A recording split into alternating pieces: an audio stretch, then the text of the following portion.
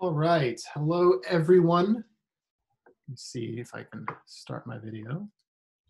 So my name is Jim Halverson. I'm a physics professor at Northeastern University in Boston. And on behalf of the other organizers, I'd like to welcome you to the virtual edition of Physics Meets ML, a new seminar series at the interface of these fields that is inspired by a meeting by the same name that we organized at Microsoft Research last April. So to begin, I'm going to make a few announcements. You know some of them, but some of them might be new. I'm going to give the other organizers an opportunity to briefly introduce themselves, and then Greg Yang will introduce today's speaker. So we have 4 announcements today. First of all, official communication. So all official communication for this seminar series is going to happen via our mailing list. So most of you are already registered for it. That's how you got the Zoom link in the first place, presumably. But if you have friends or colleagues that might be interested in the series, we encourage you to reach out to them and point them to the registration that's on our website so that they can get on the mailing list as well. So as of now, 4 talks have been scheduled by Taco Cohen today, by Fiala Shanahan on May 20th, by Ard Louis on June 3rd, and by Koji Hashimoto on June 17th. We are planning on extending the series as long as there's significant interest, which we're happy to report now that interest levels are high. So we do anticipate extending the series beyond June 17th. As far as interaction with the speaker goes today, if you have a question during the talk that you'd like answered at the end, please enter it into the Q&A box, not the chat. If you'd like it answered in real time, click on raise hand. Although if there's tons of real-time questions, we'll moderate it and keep it to a reasonable amount. So if you do click raise hand, the organizers can choose to unmute you, at which point you may have to click an additional box that says unmute myself, and then you can ask your question. Finally, the last announcement is video recording. So a number of you have asked about videos of these talks. As a general principle, we plan to post them if the speaker is willing to reach a broader audience and to facilitate involvement from people for whom this 12 p.m. Eastern Daylight Time is inconvenient. There's been a lot of interest, for instance, from people in East Asia, and it's the middle of the night there. So we are recording this talk, just so you know, and we'll post it in the coming week or 2. With that, I'd like to turn it over to the other organizers to introduce themselves.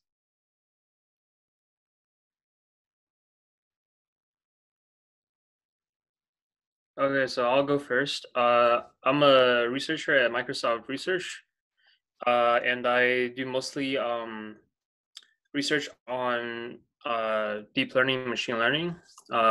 So most of what I do is either robustness of deep neural networks or applying, I think, ideas from mathematics and physics to understand the behavior of deep neural networks. So building kind of a theory of neural networks.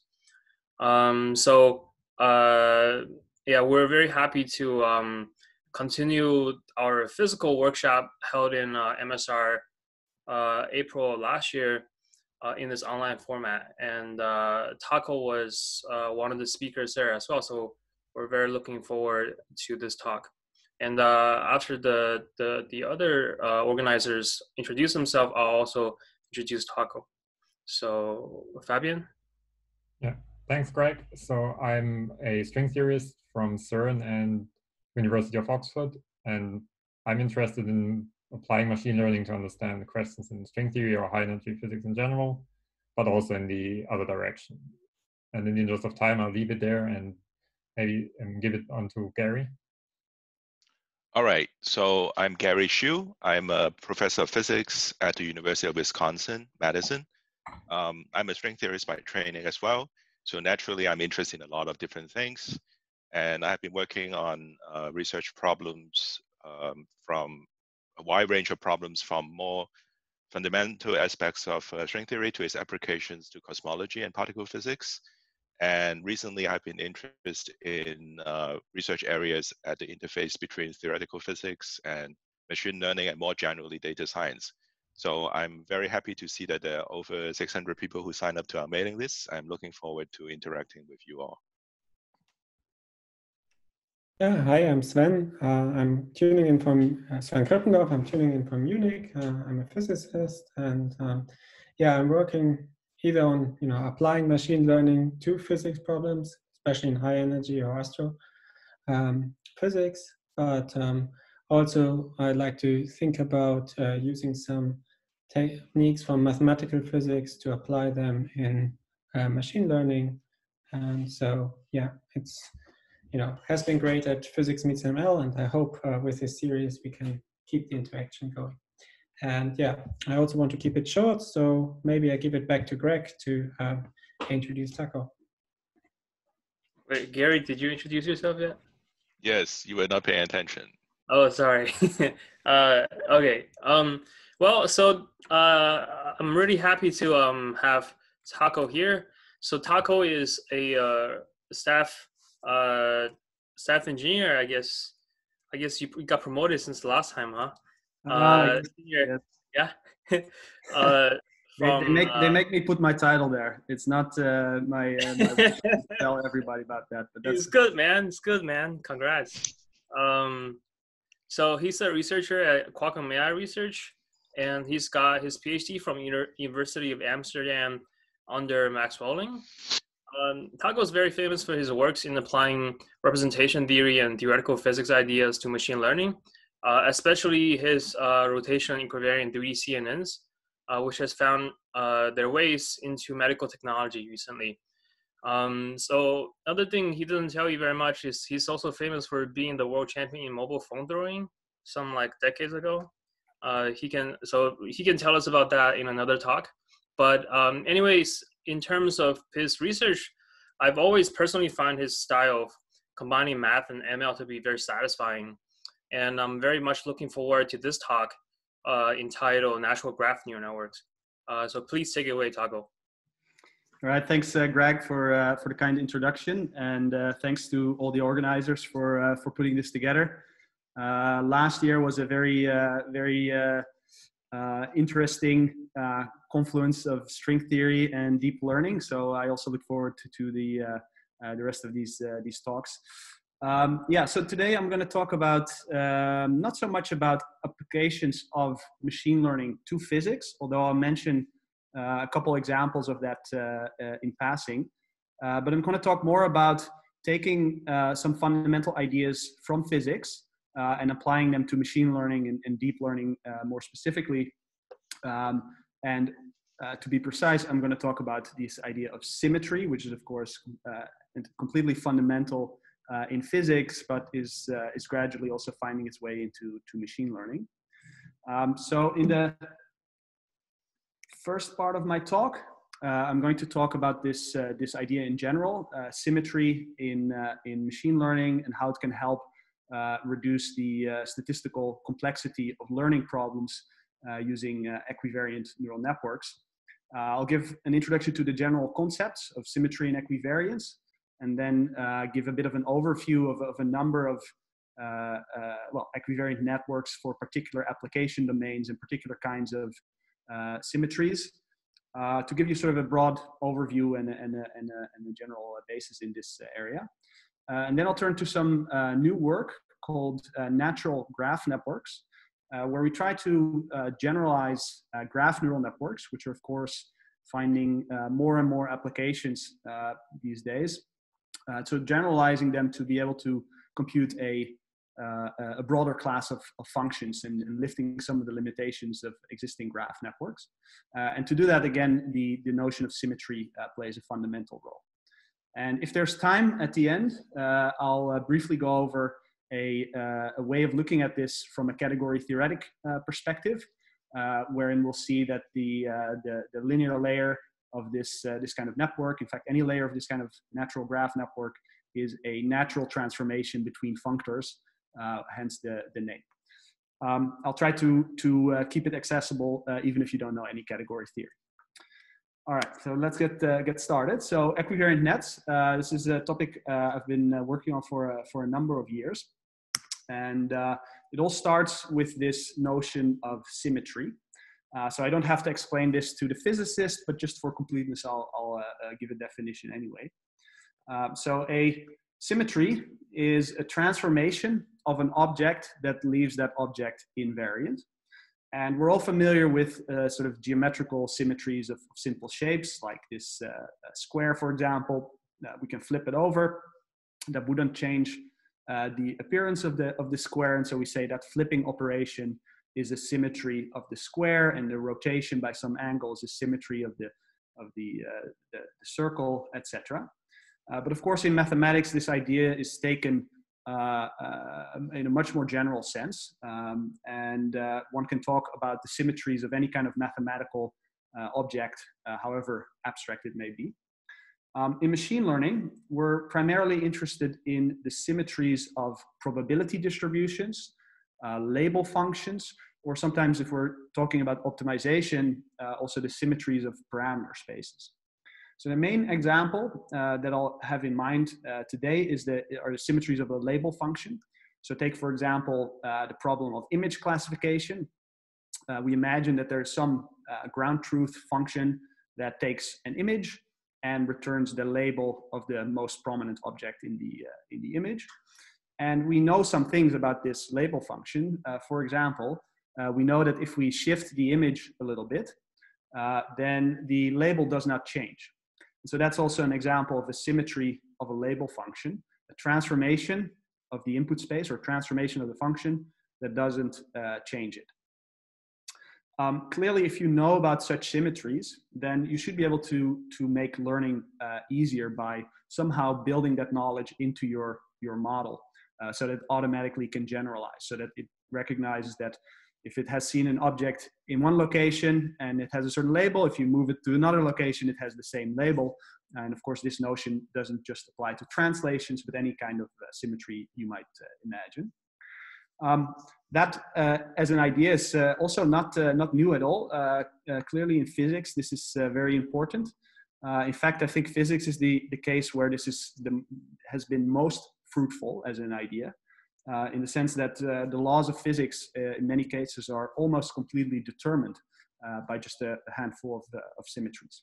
You figure out what the symmetries are, and you have then very little freedom to write down the equations that still satisfy that symmetry. So that has been extremely fruitful in the history of physics.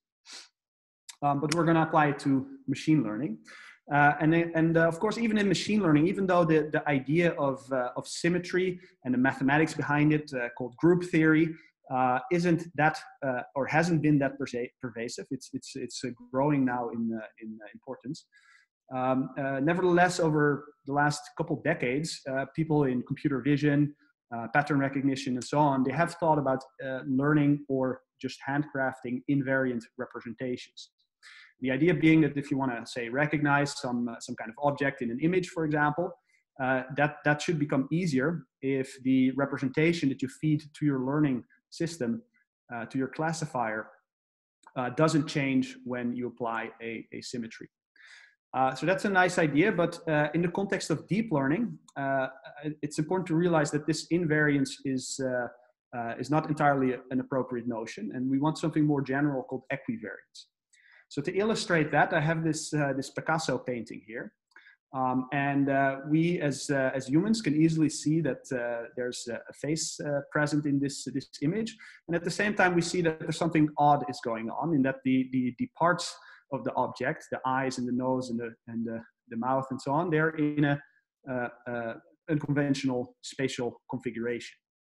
Now, if you had a deep neural network where after some initial layers, you would have a representation where you'd have some detectors for eye detector, nose detector, mouth detector. And let's assume that these were invariant. That would mean that we've lost all information about where in the image and in what orientation and scale and so forth these object parts are present. If that's your intermediate representation, then the rest of the neural network that only looks at that representation can no longer tell whether the object parts are in the right relative spatial configuration. So premature invariance in a neural network is not a desirable thing.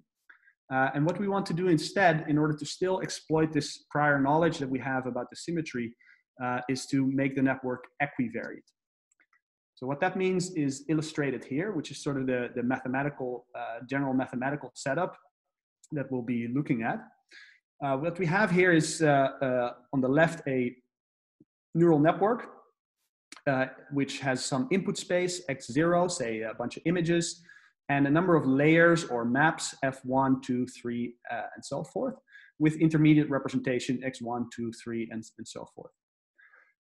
Now, what we also have, in addition to these feature spaces and maps between them, is a group of symmetries G, which could be, say, translations and rotations of an image, or really anything else. And then the final ingredient is this notion of a group representation, or you can think of it as a transformation law. So this is a map, TI, that takes an element of the group, say rotation, and produces an operator that acts on the feature space to essentially apply that transformation to the feature space. Now we say that the network is equivariant if this diagram commutes, which means that if we start out here with our image x0, and let's say we rotate it, that's apply t0 of g, g being a rotation, we get a rotated image. If we feed that to the first layer of our network, we get some intermediate representation. And we want that if we had started with the original image, mapped it through the same initial layer, and then applied T1 of G, we would have obtained the same thing. That's expressed by this equation over here, and that's what we call equivariance. So if this property holds, then we can reason more easily about these feature spaces. We can say, for example, that two vectors in this feature space are they denote the same object, just rotated or just transformed by some symmetry. And because of that is the case, we can then start recognizing still the relative spatial configurations while also doing clever kinds of weight sharing in order to reduce the statistical complexity. I'll talk more about how that works in a minute. So this gives us a design principle for neural network architectures, which can be summarized with this one sentence. We want equivariance to symmetry transformations.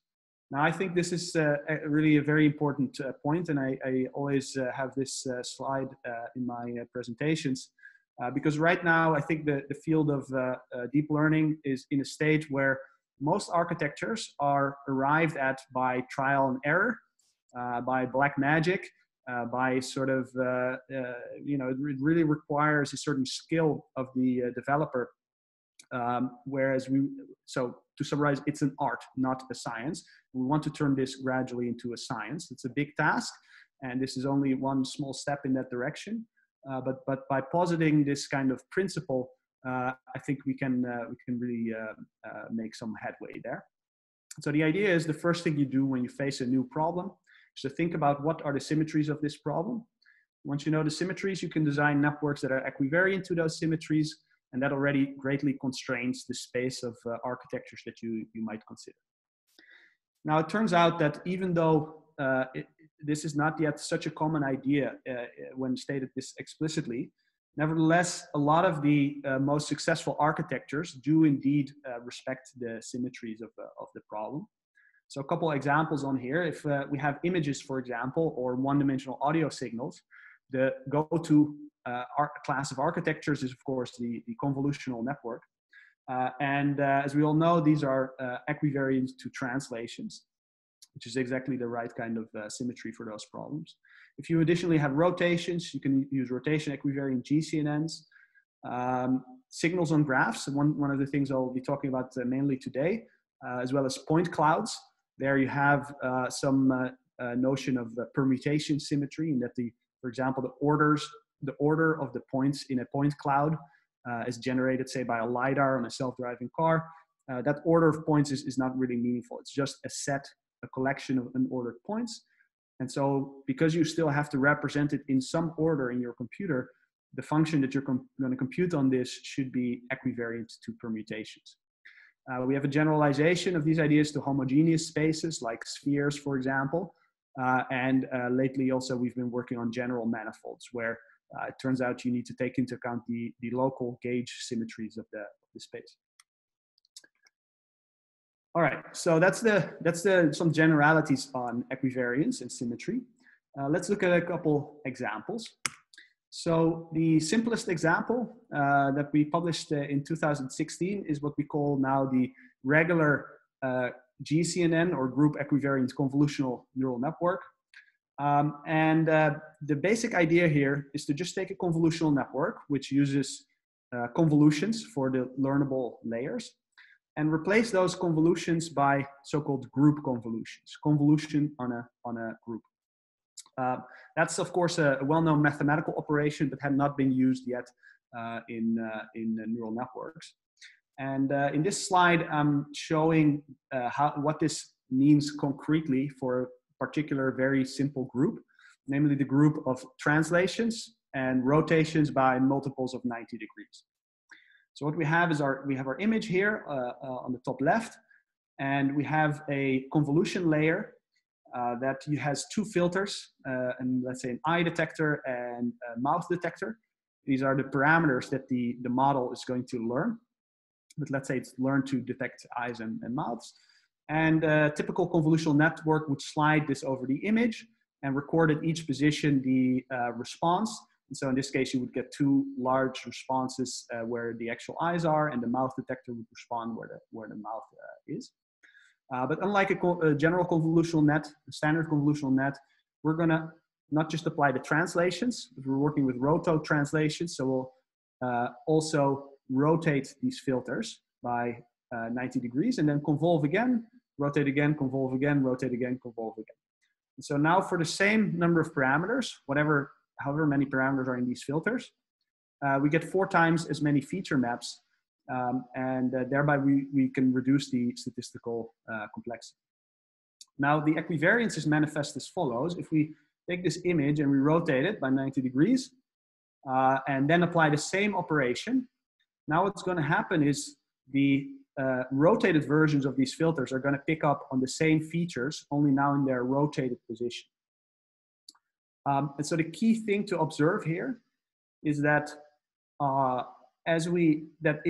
so if you go from the top right to the bottom right, and you ask, okay, how did these feature maps transform as we transform the input?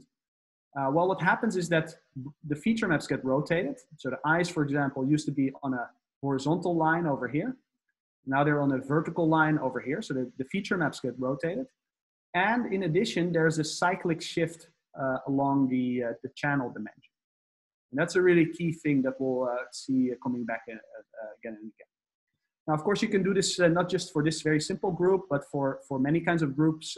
People have implemented this for continuous transformations at this point, and many others that I'll cover in the next slides. So one example is in 3 dimensions, still considering only discrete rotations. And here things already get quite interesting. So what you see here in this diagram is you see a 3x3 filters, and all the possible rotations of this filter that you can make. These are generated by 2 transformations, rotation around the z-axis, that corresponds to the red arrow, 90-degree rotation around the z-axis, and a rotation around one of the diagonals, which corresponds to the blue arrow. And as you can see, there are 24 of these rotations of the cube. And so now you get 24 of these orientation channels for the same number of parameters, which corresponds to a huge increase in statistical efficiency. So we tested this on the task of pulmonary nodule detection in CT scans, which can be used to screen at-risk populations like smokers for lung cancer. And we found basically that this kind of model gets about 10x improvement in data efficiency, which means that if you train a GCNN like this on n samples, you get roughly the same accuracy as if you train a conventional CNN on about 10 times more samples. And that holds across data set sizes. And the conventional CNN baseline was trained with data augmentation and all the usual tricks. It was pretty much state-of-the-art architecture. And so this translates into significant savings in terms of data labeling cost, and can potentially unlock certain applications that would otherwise not be economical. Here's another example that I really like. This is DNA sequences. So DNA has a certain kind of symmetry. Namely, if you have a DNA double helix, there's two ways to read it. You can either read it from, let's call it the top strand. It's not correct terminology, but there's a top strand. You can read it from left to right, or the bottom strand from right to left. And because these strands at each position, there are these complementary base pairs, the A and the T and the C and the G. The symmetry that you have is that you have a sequence here, and it's equivalent to a sequence where we reverse the order. So where we go from left to right here, we can read it from right to left on the bottom, and we substitute each letter for its complementary partner. So that's a symmetry. These sequences of letters really denote the same physical piece of DNA. And these guys, Lunter and Brown, showed that indeed, if you incorporate this kind of symmetry into a neural network that is used for prediction of recombination hotspots and binding motifs, don't ask me what that means, but if you do that, you get improved performance. And so this is, I think, it's a very nice example of the value of abstraction and the power of mathematics, in that I had no idea that this kind of symmetry exists in DNA data, but because we wrote this for a general group of symmetries, G, the same theory still applies here. As you saw in the previous examples, in the regular GCNNs, it's the case that the number of orientation channels that you get is equal to the number of elements in your group. Or if you're dealing with a continuous group, the number of points in your discretization of that group. And that's good from a statistical perspective, but it can be computationally costly if your group becomes very, very large. So fortunately, there's a nice solution to this. And the basic idea is to, instead of taking your feature maps to be a function on the group, as we do in the regular GCNNs, we take it to be a field on some base space. For example, the three-dimensional Euclidean space, as in this example. And the dimensionality of this field can be much lower than the number of elements in your group. So here you see an example. On the top, we have a scalar field. This shows some table. This is, say, an object, 3D object recognition task. We have a scalar field where at each point in three-dimensional space, there's some intensity value. And then we have our neural network, which produces these two fields. It produces, as an intermediate representation, a scalar field and a vector field. And the scalar field, well, it behaves just like the input. Someone's asking, what is the base manifold? So here the base manifold is just R3.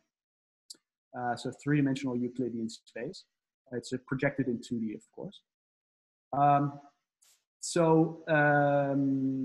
Right, so what you see is that this intermediate, the scalar feature map is transforming exactly like the input. And this is just one single channel rather than a whole bunch of orientation channels. And nevertheless, this clearly shows the equivariance property. And on the bottom, you see a vector field. So a vector field has an interesting transformation law in that what happens when you rotate a vector field is the vectors, they move to a different position, but they also change their orientation.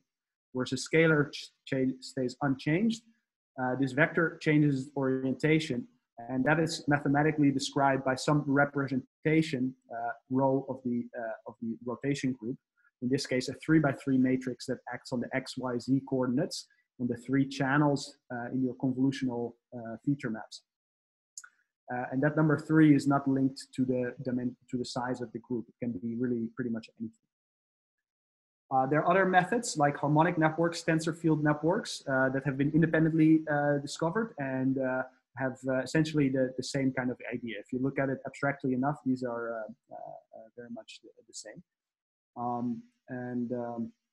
Yeah, they're called steerable CNNs because it turns out that the equivariant linear maps between these kinds of spaces of fields are always expressible as convolutions using so-called steerable filters, which have quite a history in signal processing and computer vision.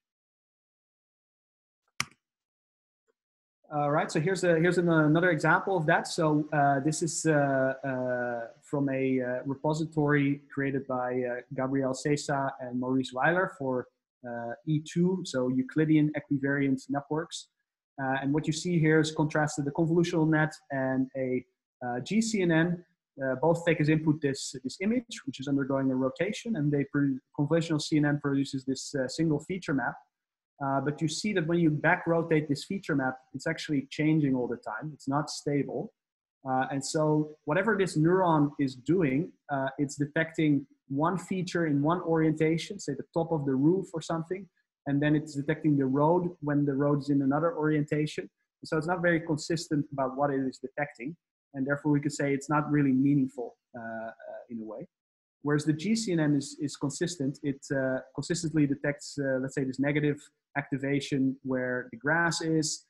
It also detects a vector field, which is also rotating, and when you stabilize it, you see that nothing changes. I see some questions, but why is the neural net on E3 not a CNN? It is a CNN, but we call it the GCNN. So it's a convolutional net with specific weight sharing that makes it equivariant. And yeah, there's this other repository for the three-dimensional version that I linked to at the bottom here, created by folks at Berkeley, Tess Schmid and Mario Geiger and others. So far I've talked about flat spaces. You can also play this trick with curved spaces, such as, for example, spheres. So data on spheres emerge in a variety of fields like earth and climate sciences. You have signals on the earth. You might have an omnidirectional camera on a robot. In cosmology, you might have some, let's say, microwave background radiation or other physical data from the sky. And for this purpose, we developed spherical CNNs, which are equivariant to three-dimensional rotations of spherical signal. And by now, many other spherical CNNs have been published, many of which are actually probably better algorithms than what we proposed initially. So here's a picture to show why you really need this when you're working with spherical data. So here as a feature, as an input image, we've just taken the world map. Of course, in reality, you might have something else like a temperature field or a wind direction field or something like this. But we take this image in the center, and when we rotate it around that one axis, basically in this planar projection, it looks like a cyclic shift along the x-axis.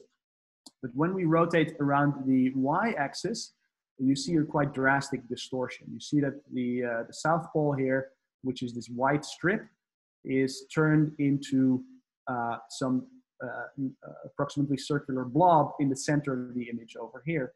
And to a conventional translational convolutional network, those two shapes look completely different. They're not translations of each other. So you'd have to do heavy data augmentation, and even then you likely wouldn't completely be able to recognize these things as the same thing.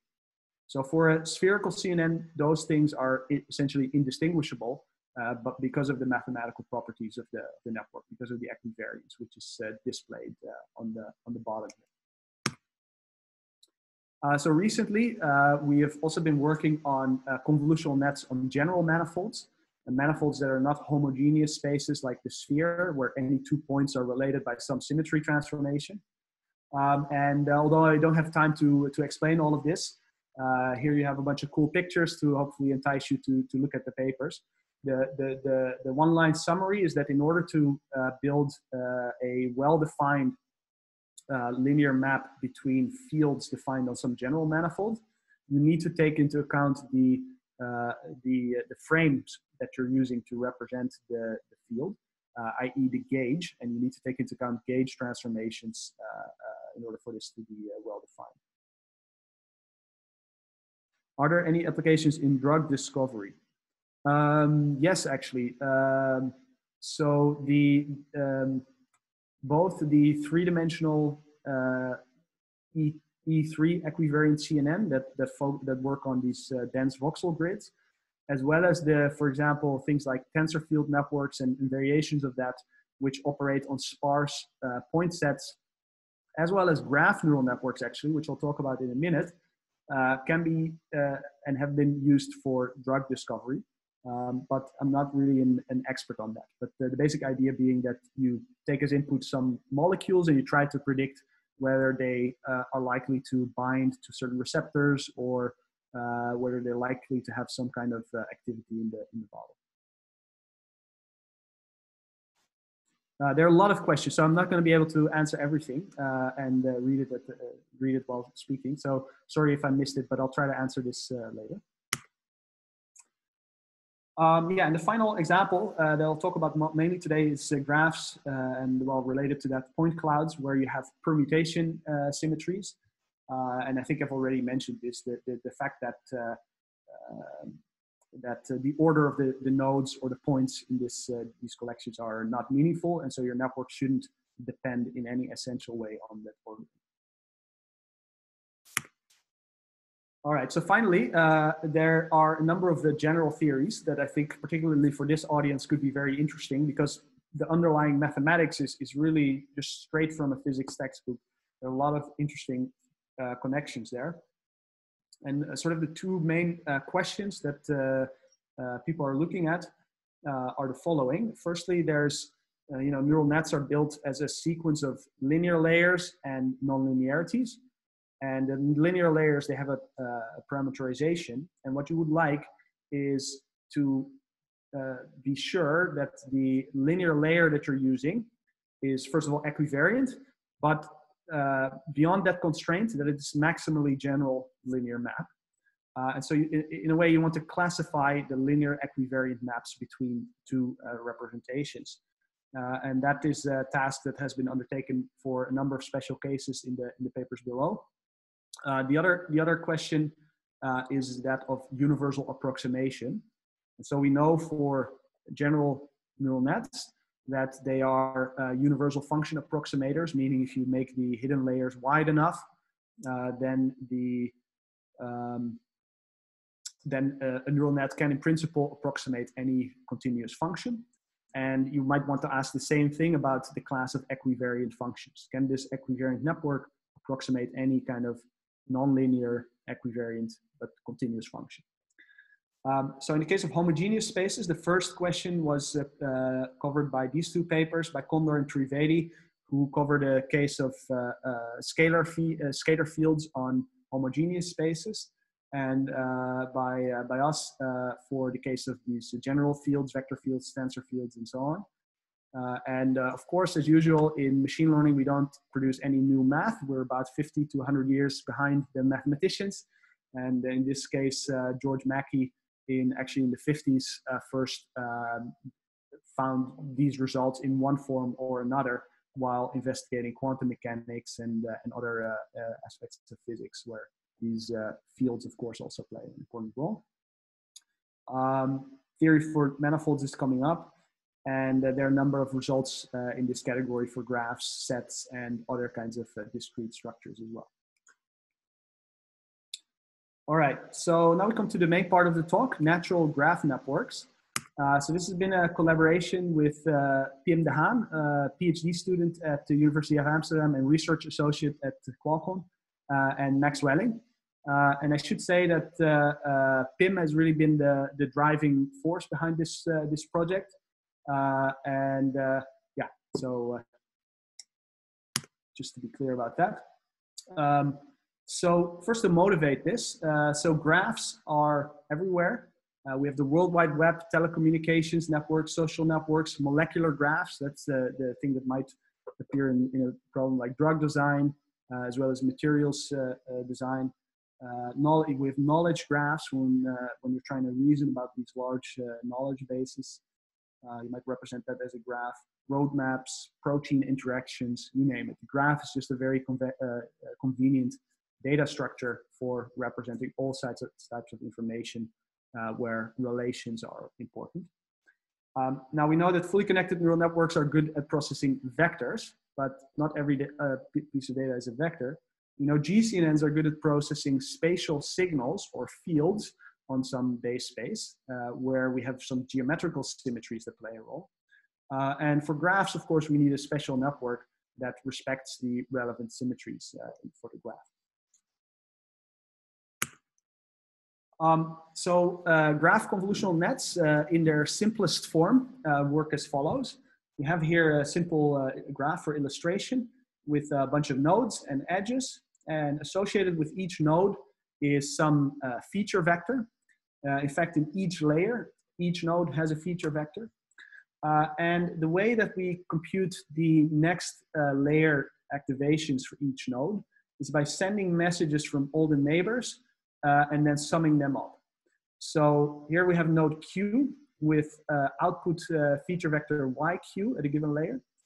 And to compute YQ, we just sum over all the edges, so all the messages from neighbors. We sum the messages, and the message is just the feature vector at the neighboring node times a fixed weight matrix W, which is learned. And that's it. The good thing about this is that because of this summation here, this is invariant to permutation. So if I reorder my nodes, I'm going to get the same output. So it does not depend on some arbitrary ordering of nodes. However, this kind of scheme has some limitations, as was shown, for example, in this paper by Zhu et al., How Powerful Are Graph Neural Nets, where they show that in particular on regular graphs, these networks have limited power. So for example, these two graphs, which are clearly different, they cannot be distinguished by such a simple message passing neural network. So that's a bit confusing. We thought we had a constraint which our network must satisfy, that it doesn't depend on this ordering, but somehow when we impose that, we get limited expressivity, which suggests that maybe we need a more subtle understanding and loosening up those constraints a little bit. Here's another example of a limitation of current graph networks, which is that basically the source of information is forgotten at after each message passing step. So what we have is a graph here with a bunch of nodes sending information, sending messages to the central node, which then sends it on to this final node. And let's say at this node, we want to make some kind of classification. Well, in that case, the two signals represented here on the left and the right, which are different because we see that the colors here at the nodes are different between the two cases. They again cannot be distinguished because once you sum up all the messages in this central node, the order of these adjacent nodes is irrelevant. So this node can never tell where the information came from, and so never distinguish between these two situations. All right, so that brings us to our method, natural graph networks. And just to contrast them with conventional graph networks, here's a one-slide summary before we dive into the details. So again, here's the equation for the conventional graph CNN, and the only thing we're changing is that we're essentially untying the weights. So these W's are the same on every edge. And in our case, we have a kernel K, which is also a matrix, but it now depends on the graph as well as the edge from P to Q that we're working with. So there will be certain constraints on this thing, but a priori, it's just a different matrix for each edge. This approach is invariant under permutation of neighbors, whereas our method is actually sensitive to the permutations of neighbors, which allows it to remember where the information came from. In this case, the kernel is independent of the graph, whereas in our case, it actually depends on the graph. And here's a really key thing. The kernel here is restricted by a permutation group, whereas in our case, it's restricted by the symmetries of the graph. We'll talk more about that in a minute. And that leads to limited expressivity in this case, because the permutation group is a much larger group. And this is the most general kind of linear equivariant map. All right, so let's talk about graph equivalences and symmetries. So the key notion here is that of a graph isomorphism, which is just a mapping between the node sets of these of two graphs. It's an invertible mapping that has the property that if there's an edge between any two nodes in the input, then those two nodes are mapped to nodes in the output graph that also have an edge. And intuitively, it just means that they're the same graph, that they don't change in any meaningful way, except perhaps how the nodes are labeled, how they're ordered, etc. But it's essentially the same graph. Now, a graph may also be isomorphic to itself in a non-trivial way. So, of course, every graph is isomorphic to itself via the identity isomorphism. But if the graph has a symmetry, like in this case, we can, for example, flip node 1 and 3, and that will preserve the edge structure. It's an isomorphism from this graph to itself, which is also known as an automorphism or just symmetry.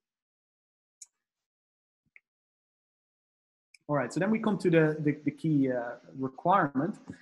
We want our layer to be equivariant. So if we have here a graph with some labels for the nodes, that's how we're going to store it in our computer. A list of numbers and pairs of numbers for the edges. And we apply our convolution layer. We get some new values indicated by the colors here on the nodes. Then if we apply an isomorphism to this equivalent graph, where now the nodes are labeled differently and the layout in the plane is a bit different. If we then apply our convolution, then we should get something that is equivalent, i.e. if we apply the isomorphism to the output, we get the same result. So this just shows that the layer should only depend on what the actual, on the actual graph structure, rather than some arbitrary ways of how we implement it or represent it.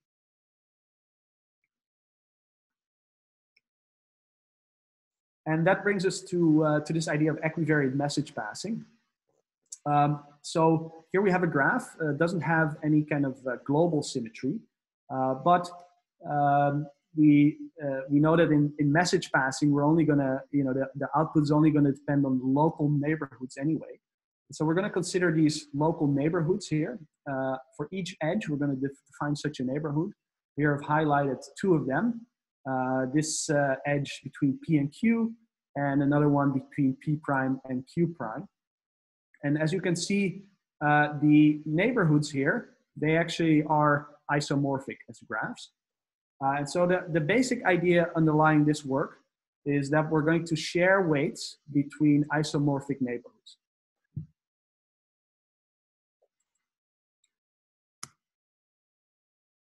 Furthermore, these neighborhoods, they may themselves have a symmetry, i.e. there may exist an automorphism, as you can see here. This one, you can flip over the graph and it stays the same. All right, so we're going to introduce some kind of generalized notion of a gauge. So the way you can think about this is for any given node, say P, we're going to assign some arbitrary labels to the neighbors of this node. We, as I said, it's arbitrary, so we could also choose another way. So just for example, here we have a different labeling of the neighbors. Nothing has essentially changed except our representation. And now what we're going to do is we're going to attach to each node a feature vector whose dimensionality is equal to the number of neighbors that it has. That's just a choice. In the more general formulation, this would just be a vector that has some representation of the symmetric group on n elements, where n is the number of neighbors. Here we just choose that to be n-dimensional. When we relabel the neighbors, i.e. change the gauge, then there will be some permutation, in this case rho of g being the gauge transformation, applied to this feature vector. This idea is actually similar to what was proposed by Condor et al. In their covariant compositional networks, and also to what we did for manifolds in gauge equivariant C-nets. So here's an analogy to perhaps better understand this. So let's say the nodes are actually people in a family, and they're talking to each other via a certain graph. And we have, let's say, the son sends a message to the mother saying what X, whatever that is. And the mother considers it important to pass this on. And so sends a message to the daughter and the father. But the message is different. To the daughter, she says, your brother told me X. And to the father, she says, our son told me X. And so the key point here is the mother is referring to the same person by different labels because these two people, the daughter and the father, they have a different conventional way of referring to the people in this in their vicinity, i.e., as the father thinks of this person as his son, and the daughter thinks of it that person as her brother, and so the mother is taking into account the labels that these people use for this one person. So that's again this notion of being able to remember where the information came from and having a different addressing system or gauge for each node. All right, so then we come to the weight sharing idea. First, the idea of weight sharing by isomorphism. So we have here, again, we zoom in on a single node P, which has a neighborhood in dark blue with certain labels. And this neighborhood may be isomorphic to another neighborhood in our graph, where as you can see here, outside the neighborhood, the graph has a different structure. Here we have two neighbors, and here we have one, but the neighborhood itself is isomorphic. As we map this feature vector through this isomorphism, we get a different but equivalent one here at this place. And now we want that if we apply our operation, our convolution, which is perhaps a misnomer, but our layer to this graph, we get an output, 4-dimensional, because the node Q here has 4 neighbors, if you include itself as a neighbor. That should be the same thing as what you get by applying the convolution on the isomorphic neighborhood, except that they might be related by this isomorphism, which in this case exchanges certain nodes. Now that seems natural enough, but of course, again, thinking about the symmetries of these neighborhoods, there might not be just one isomorphism, but there might be many.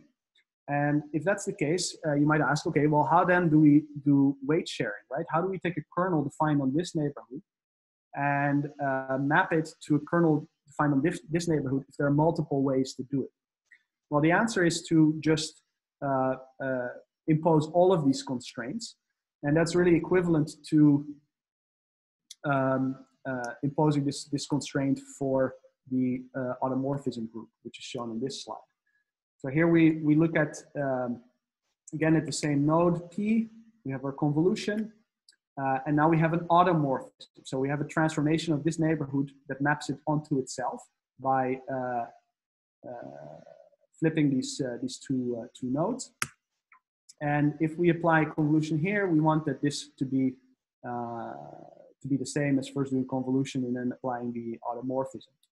And one can show that if you have this, if you satisfy this property for all the automorphisms in the automorphism group of this graph, then this potential inconsistency about, okay, which isomorphism would I have to use to do the weight sharing between different positions in the graph, that is now resolved. That's no longer an issue because any two isomorphisms between these neighborhoods will be related by some automorphism, and the automorphism doesn't matter. The network is equivariant to these automorphisms.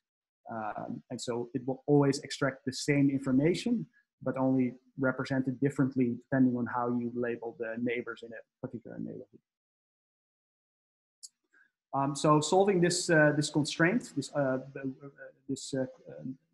automorphism equivariance constraint, tells us in this particular case where we had this message going from P to Q from a 5-dimensional 5-neighbor neighborhood to a 4-neighbor neighborhood. We have this 5x4 matrix, and we get this kind of weight sharing scheme where the dots represent free parameters and the labels represent tied weights.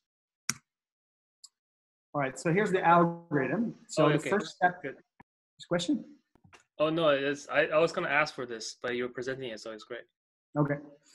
So the algorithm is as follows. You begin by defining node and edge neighborhoods. And this must be done in a consistent, i.e. isomorphism invariant way. Simple thing so you can do is say for each node, I just take all the nodes in that are at most k steps away, plus all the edges in there, and that's my neighborhood. That's one example. There are many choices. And now what you're going to do is you're going to classify these edge neighborhoods into isomorphism classes. Now, testing for isomorphism can be expensive if the graph is large, but in typical applications, the graph is, these neighborhoods at least are pretty small. And furthermore, we compute the automorphism group for each of those isomorphism classes for each type of edge neighborhood.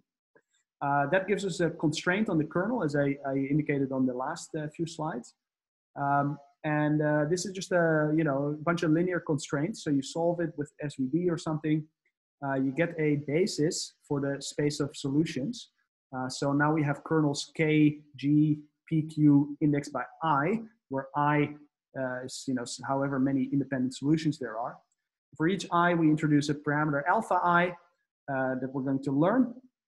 And then at training time, what we do is we linearly combine these independent basis solutions for the kernel using the learned weights as coefficients. Then we transport that kernel defined initially on some canonical version of the neighborhood to all the isomorphic neighborhoods that we have in our graph. And then we compute this convolution. We just multiply the matrices by the feature vectors and sum everything up. And that's it.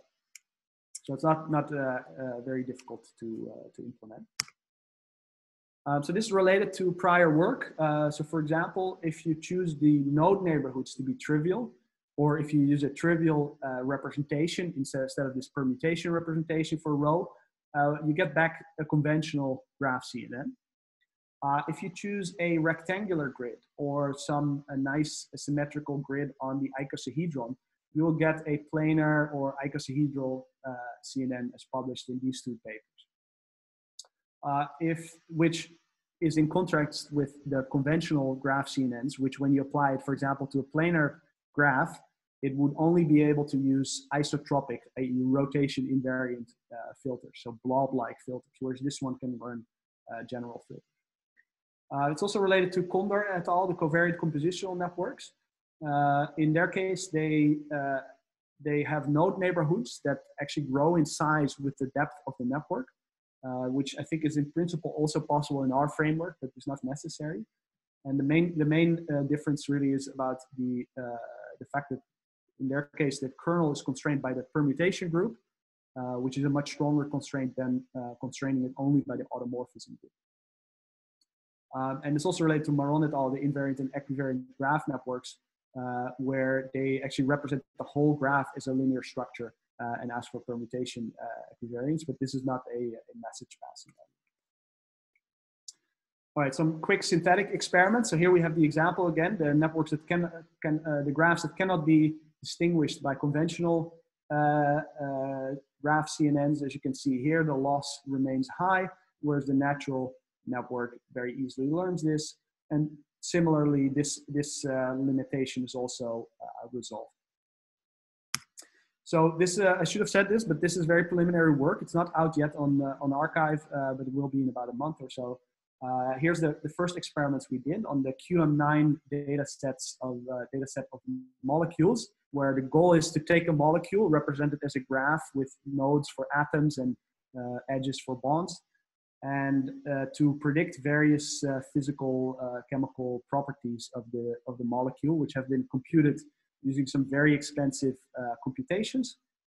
And the goal is to try to predict those using a very fast neural network so that we can then do those computations cheaply for new molecules. And among message passing algorithms, two columns here, we're comparing favorably using this very, very simple initial version of our method. It's not yet state of the art, which is the incidence network, but this is not a message passing algorithm based on local filters. So we're looking into how to further improve this.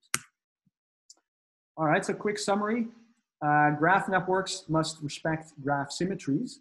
Graph symmetries are not are automorphisms. They're not just any permutation of the nodes.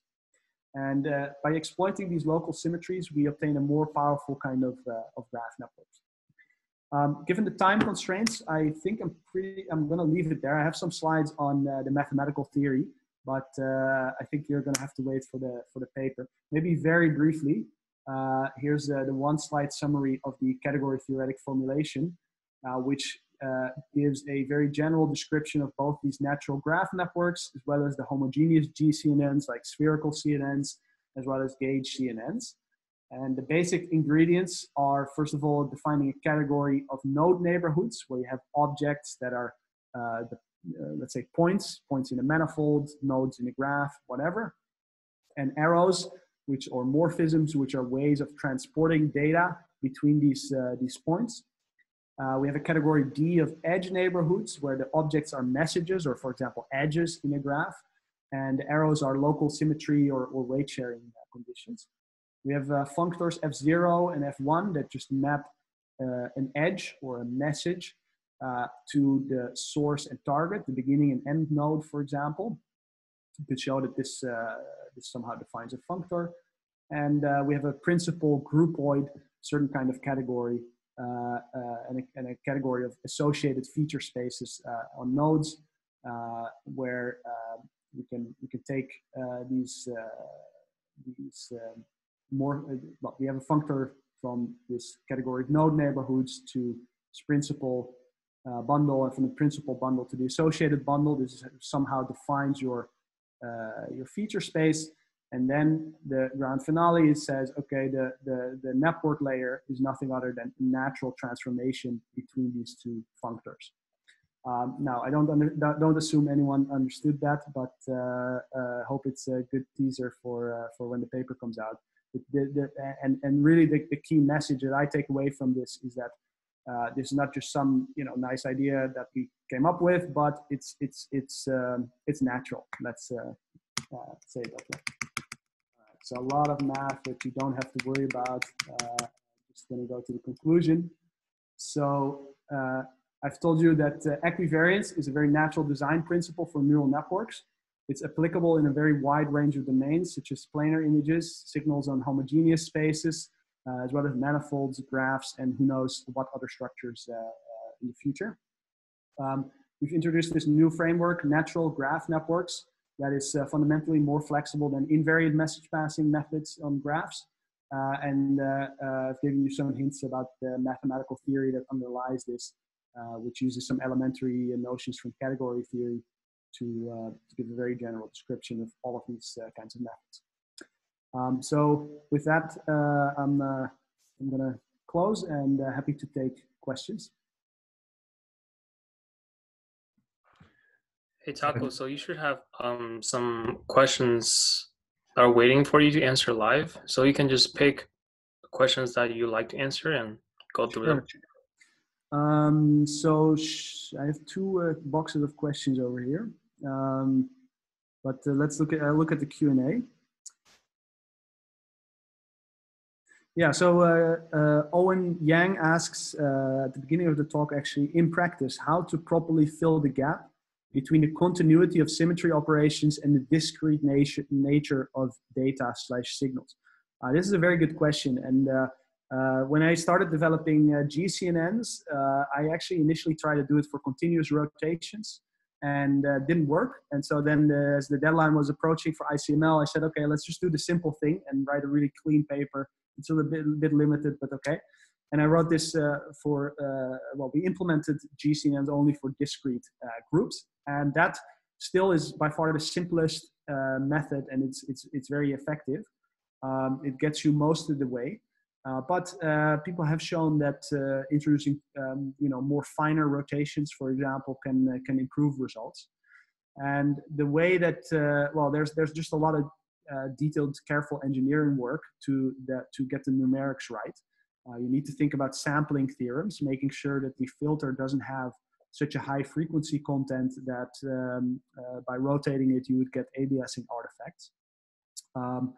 There are a number of papers that go into this. Erik Beckers has written some. Gabriel Cesa has done a lot of work on this.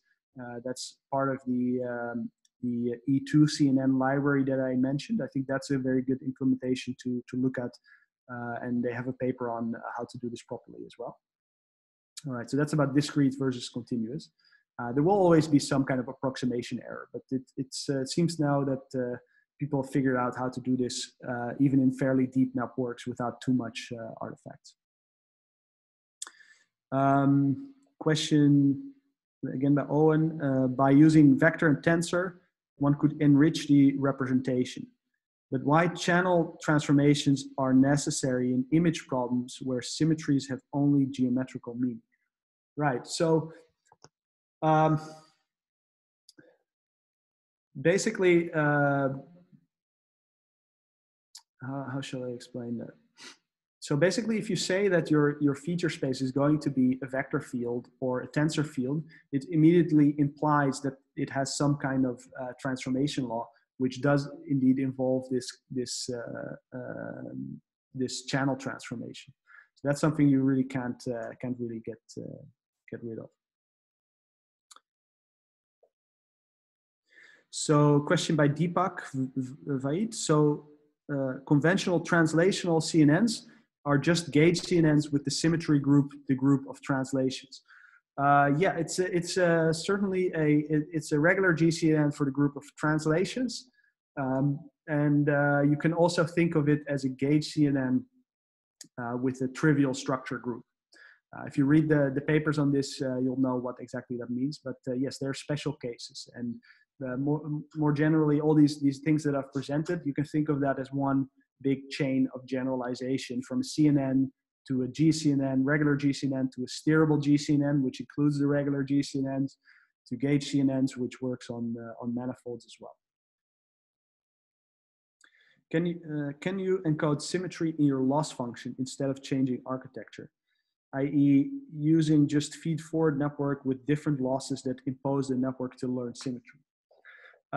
Yeah, so it's definitely an appealing idea. I haven't seen it being done successfully yet. There's some small number of works that make some attempts, but I don't think that these methods are yet very practical. Of course, what is widely used is a technique of data augmentation, where you just apply the transformations to your input and then train your network on that. But this really introduces only a constraint on the network as a whole, rather than a constraint on each layer to process the information in a sensible way in the context of symmetries. Moreover, it's basically impossible to, during your training, exhaustively sample all the transformations for all the data points. And so in practice, what we find repeatedly is that if you compare a GCNN trained with or without data augmentation compared to a conventional CNN with data augmentation, the GCNN tends to outperform. Would natural graph neural networks benefit from introducing geometrical inductive biases, like, say, for example, representing them on curved manifolds? That's a very good point.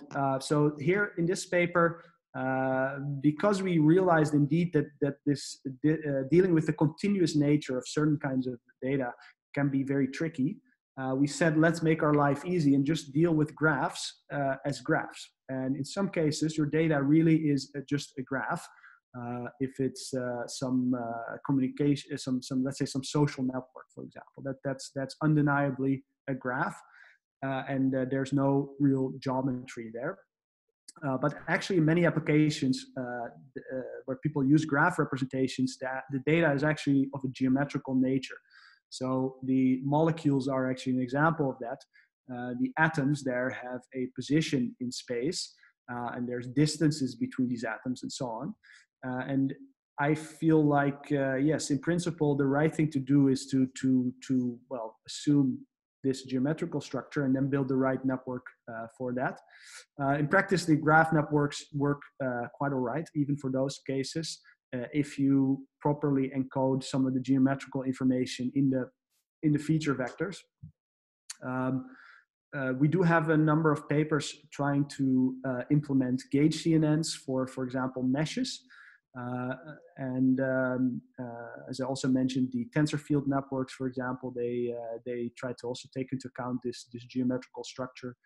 But I would say that as of right now, we don't have sort of a perfect method for the geometrical data, especially if it's sparsely sampled in space. So the jury's still a bit out on this.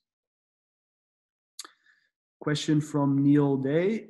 Is this equivalent in some sense to the gauge equivariant mesh CNN work? Right, that's similar to the last question. So the answer is no in one sense, in the sense that in that paper, we actually do take into account the geometrical nature of the work. A mesh is like a graph, but each node has a position in space. And also the nodes are grouped into triplets that form triangles. And so that's really geometrical information. And so we tried there to take that into account as well. So in that sense, it's different. But in another sense, they're part of the same framework, which is this very general natural neural network framework, where by defining these node neighborhood and message neighborhood categories differently, and defining the functors differently, etc., you can view them as different instances of the same abstract construction. Are these methods on graphs scalable to large graphs? I think answer is yes. What is not scalable is the computation of isomorphism classes. That's a fundamental computer science problem known to be hard. And but as I mentioned, you can just keep those neighborhoods small, and then yes, in principle, I'd say it's about as scalable as conventional graph networks, modulo some implementation details that you would need to optimize. But there's no fundamental roadblock, I think. What's the expected time proportion between pre-computation and training phases of the algorithm?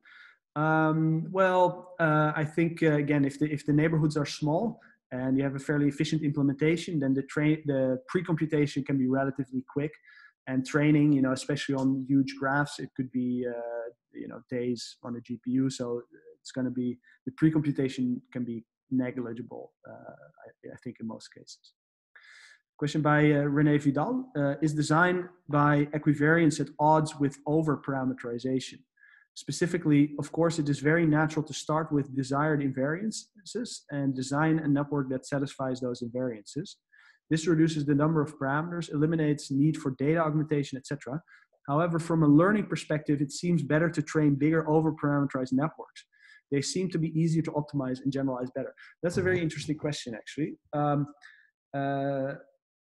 I don't have a special theoretical insight into that, but I can say that in practice, we actually find that these regular GCNNs in particular are actually much easier to train. And so the fact that that's an empirical observation. Now, I would also say that even if you use an equivariant net, you can still over-parameterize, right? You can use as many hidden units as you want. It's just that the ratio between the number of hidden units and the number of parameters, that is going to change from CNN to GCNN. And so you can also wonder about how much of the effect of over-parameterization helping optimization is due to a wide hidden layer size versus having a high-dimensional parameter space. To that, I don't really know the answer, except that, again, we find empirically that GCNNs are much easier to optimize, in the sense that you need far fewer optimization steps to get to the end results. Possibly because of increased weight sharing, whereby each parameter gets a signal from multiple feature maps. But interesting question. Hossein asks, in natural graph networks, are you gaining expressivity at the expense of introducing lots of new parameters? Is it applicable in real world graphs? Well, that's a very good question as well. So in the formulation that I've given now, it's the case that each isomorphism class of a neighborhood has a different set of parameters. That can be a large number of parameters or a small number, depending on how symmetrical the graph is, this neighborhood is. But the key thing is, if you have many kinds of neighborhoods, then you're going to have many more parameters. Of course, that's always a trade-off. If you want to be more flexible, you're going to have more parameters. So in one way, that's a good thing. If you have large neighborhood sizes and a huge, messy real-world graph, where even one node could be different, and then the neighborhoods are no longer isomorphic, maybe that's not optimal. And so indeed, we are looking at ways to, again, increase the weight sharing by not having these things completely untied, but somehow factorizing this structure. And I think there's a very large design space that can be explored for how to do that in different contexts, how to think about approximate isomorphisms and all this kind of thing. There's a lot of future work there still. Thoughts on Wolfram's recent works towards a supposed fundamental theory of physics? No. Are there significant implications to these category theory memberships beyond the implied equivariant?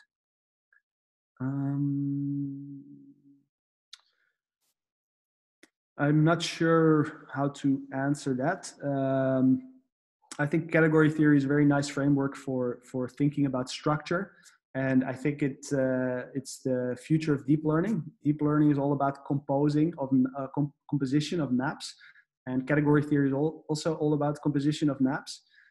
So that's why I'm excited about it. And I think that people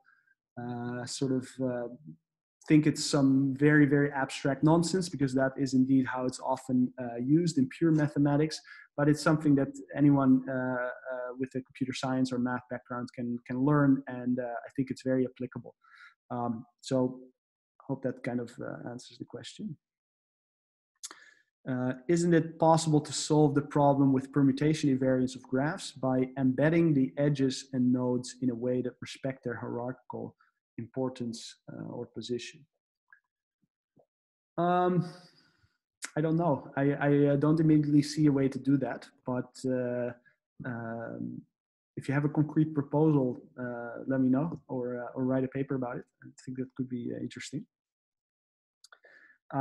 Question by Joseph: can the kernel constraints be solved numerically? Yes, and that's indeed what we do. So we numerically represent these matrices rho, and we stack them basically into a big matrix of constraints, and then we literally call SVD or a linear solver on that. So that's actually good news, because you don't want to be doing all that by hand, and it's not necessary. All right.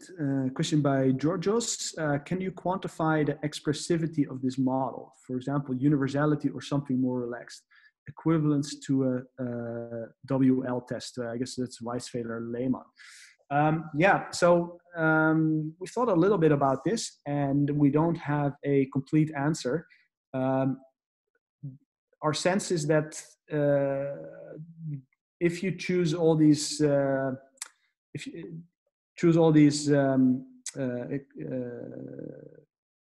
there are a lot of choices still about how you define these functors, how you define the neighborhoods, etc.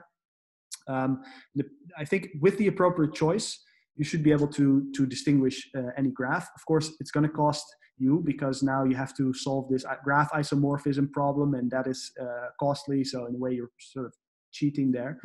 But I think that the framework itself is flexible enough to support isomorphism testing, I guess. But really, I'm just guessing here. So the real answer is, it's a great question. We need to study that, and that's left for future work for now. And then question: any intuition on how to choose K, the number of hops for your neighborhood in the graph? Yeah, no, not really. I mean, it's going to depend a lot on the type of data that you're working with, as well as, of course, your budget of compute for the pre-computation. It will scale exponentially if you make it very large, and it also affects the amount of weight sharing you get, because if you have a small neighborhood, then in general you'll tend to have more symmetries, and also you'll have fewer distinct possible graphs of some limited size. And as you increase K, you're going to have more distinct graphs, and more of them are going to be non-symmetrical. And then Owen Yang asks, for GCNN, does one need to manually find all isomorphisms or automorphism?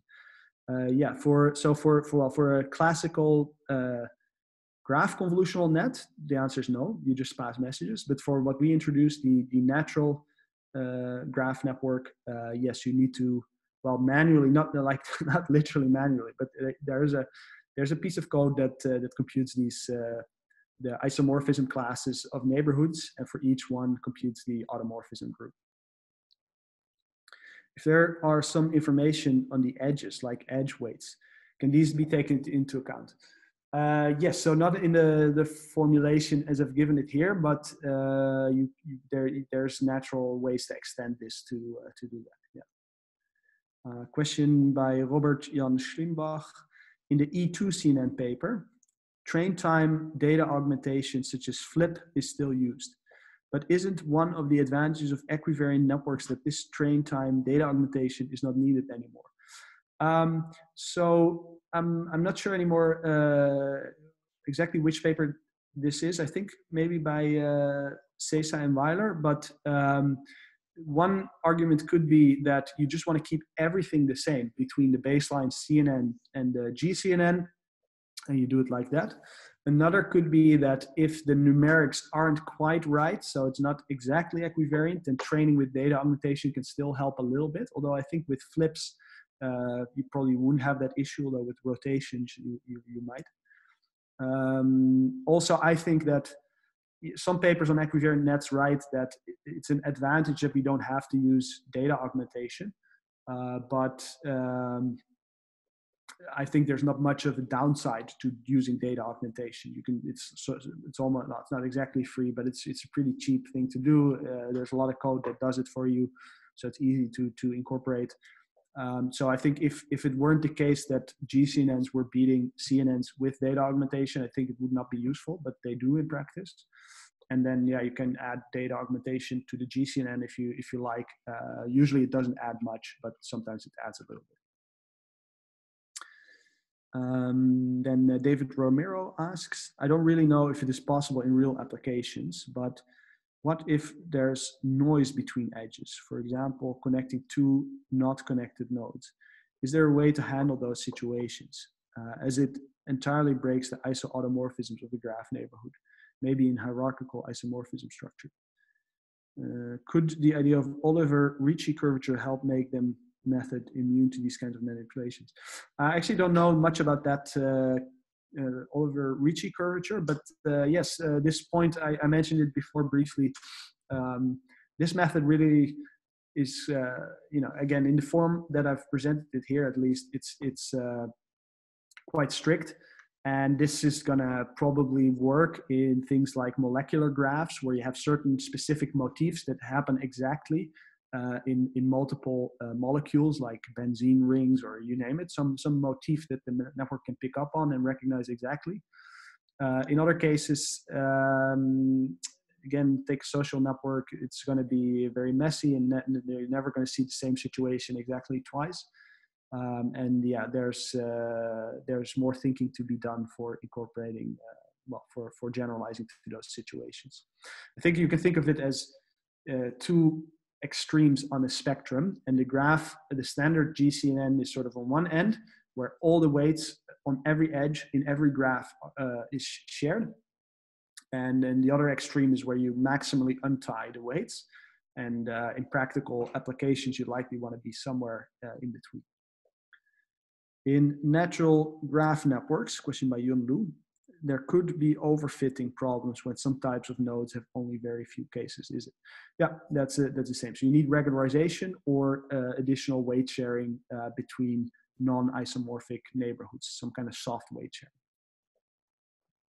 Hossein asks, isn't it possible to solve the problem with permutation invariance of graphs by embedding the edges and nodes in a way that respect the hierarchical importance or position? So to fix the problem via smarter node edging. I think this is similar to question before. I don't quite know the answer, but again, it's an interesting thing to think about. David asks, I don't really know if it's possible in real application. Oh, this is again the same question. Anonymous asks, in the training phase, kernels of different neighborhoods that appeared in the training data are learned. How can a natural graph network deal with neighborhoods in the test data that has not been seen before? Again, you need further weight sharing, and we're looking at different ways of doing that. Is the activation at a node equivariant to the group at that node, or equivariant to all the groups at all the nodes in the neighborhood? So it's equivariant to permutations of the node neighborhood, but as a consequence, the network as a whole is equivariant to permutations of all the nodes or automorphisms of the whole graph. But you get that sort of automatically because the whole construction is isomorphism invariant. And that's the last question. If there are no more questions, I think we can leave it at that. Thanks everyone for your attendance. Thank you, Taco, very much. Thank you. Everyone, wherever you are in the attendance, be sure to give a clap for Taco in person. Okay, so thank you, Taco. That was really wonderful. It was a great start to this seminar series, and we continue in 2 weeks with Fiala Shanahan, who's a physics professor at MIT. She's going to tell us about building symmetries into generative flow models, which has applications in lattice field theory. So, all right, thank you everyone very much. Please keep an eye out for emails from us, and we hope to see you at the next talk. And Taco, thank you very much. That was a fantastic talk. Thank you. Okay, thank you. Thanks, Taco. Thank you. Thank you. Yeah. Thank you, Taco.